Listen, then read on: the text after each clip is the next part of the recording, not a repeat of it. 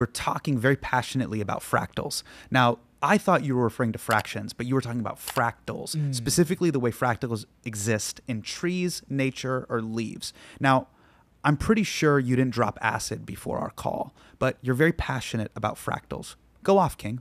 Fractals are like one of the most beautiful mathematical objects, especially since they can sometimes arise from random stuff. One of the fractals you might know is the Mandelbrot fractal. No. Okay. There are some pretty popular videos of just zooming into it on YouTube. Okay. Because the whole thing with a fractal is that it's infinite and has infinite complexity and it goes all the way down and all that stuff.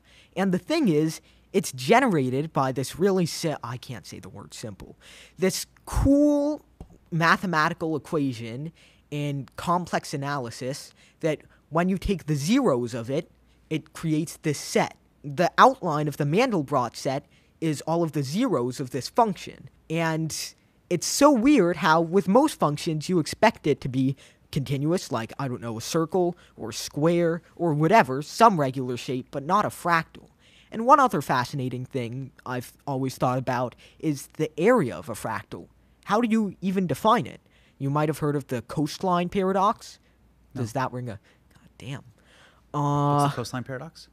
Okay, so essentially, the coastline of a country is kind of like a real-life fractal, because there's infinite complexity, and, you know, depending on the tide, it can literally shift, and if you zoom in and in and in on the little grains of sand on the beach, you can see individually that the border is changing millions of times every nanosecond, and you get a different length if you measure with different levels of accuracy. And, you know, it never gives you one accurate measurement, which essentially leaves the question, there is no good way to measure the length of a coastline, because it's kind of a real-life fractal.